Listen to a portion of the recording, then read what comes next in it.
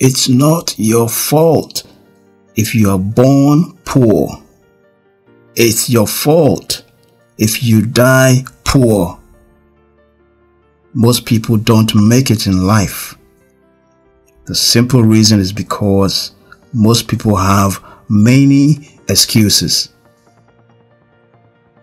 99% of the failures in life come from people who have the habit of making excuses. They make all kinds of excuses. I don't have the right education. I don't have the time and money. I am overwhelmed. It's not the right time to start. I am afraid. I'm too old. I am too young. It's just who I am. It's too hard. What will others think? What if I fail? I can't handle no.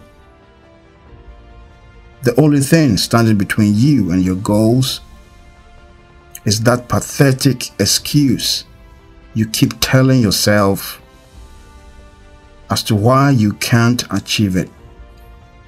Excuses, excuses, excuses.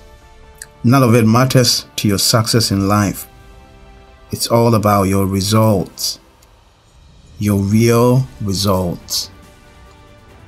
Every vice has its excuse ready. If you really want to do it, you do it. A man can fail many times, but he isn't failure until he begins to blame somebody else. Difficulty is the common excuse that history never accepts. No matter how old you are now, you are never too old or too young for success or going after what you want. Helen Keller, at the age of 19 months, became deaf and blind, but that didn't stop her.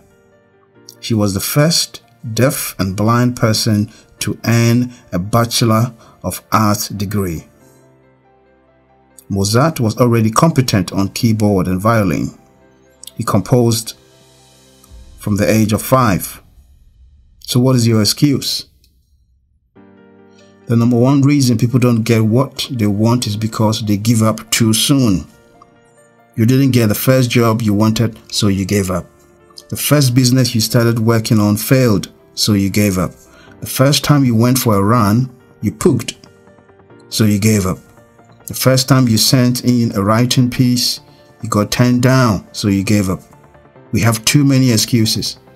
It all boils down to the fact that you didn't get what you wanted right away, so you gave up. You called it in, you packed it up, and you headed home. Stop giving up. Stop the excuses. Be honest with yourself. Sometimes you need to lock yourself in a room and scream at the top of your lungs, I have many excuses in my life. Do that until you turn purple. Get it out of your system. Then get back to work. Grow stronger and do the impossible. He that is good for making excuses is seldom good for anything else.